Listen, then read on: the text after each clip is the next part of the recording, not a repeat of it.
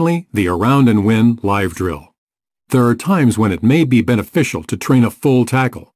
Completion to the ground is a vital aspect of play.